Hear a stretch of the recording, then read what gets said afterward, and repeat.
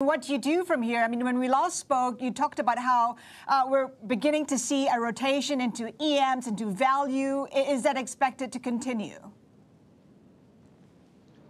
I believe so, yes. We are at a situation, and I think we discussed this last time, but the capital concentration risks for U.S. equities, and particularly in FANG and technology, were a little bit concerning when you combine them with some of the high valuations. And I think now we're moving into that U.S. election cycle. The first presidential debate will be next week.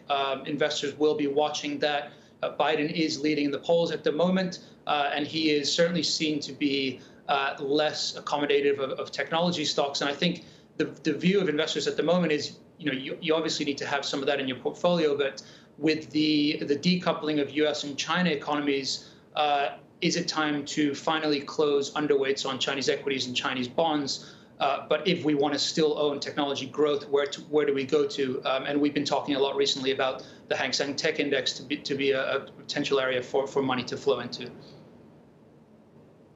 And what about these 4 ETFs as well for China Tech too? I mean, is that of interest to you? Is it interested in a bifurcated technology world?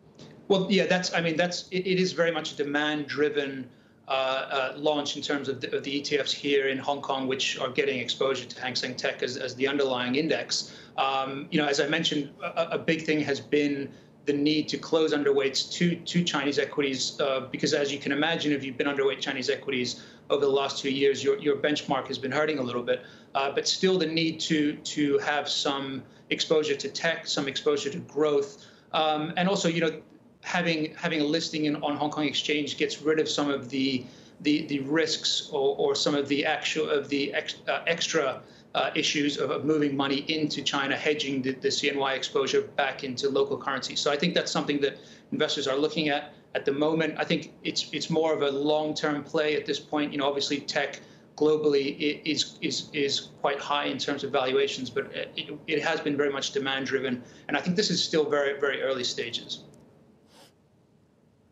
Thomas, that brings me to what happens after TikTok. Okay, that's not sorted out yet, but there's signs that perhaps the next company in the sights of Donald Trump could well be Tencent.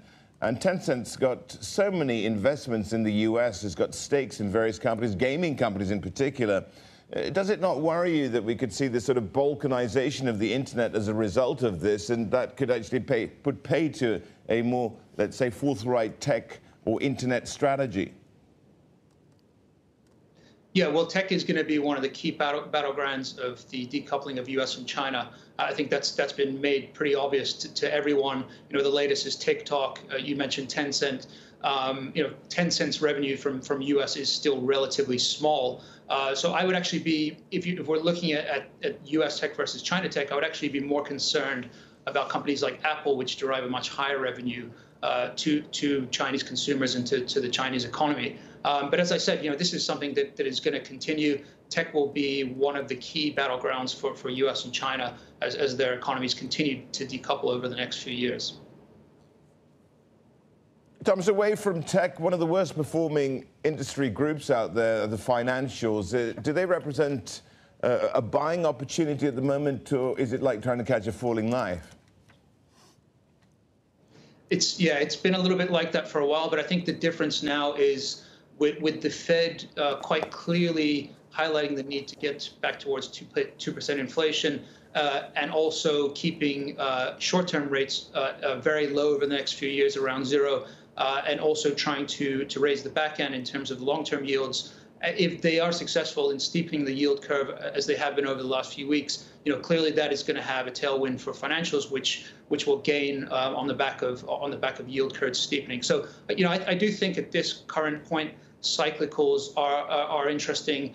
Value certainly, from a longer-term perspective, if you look at all the fiscal stimulus that's coming into the system and will continue to come into the system, places like infrastructure and material are certainly sectors that I'm looking at as well. Thomas, before we let you go, just a quick question on VIX. VIX has been pretty resilient, 25, 26.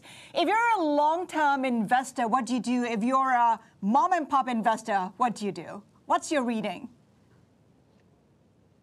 Well, if you're a mom and pop investor, I wouldn't be really investing in volatility, but there's certainly the need for mom and pop investors, and not even just mom and pop investors, but also institutional investors, to have diversification, to have hedging in your portfolio. How do you do that if you're not using sort of a vol type strategy? Obviously you can be in gold, you can be in the inflation protection in the fixed income side, as well as moving into some of the areas like infrastructure and material, and also energy in the commodity space.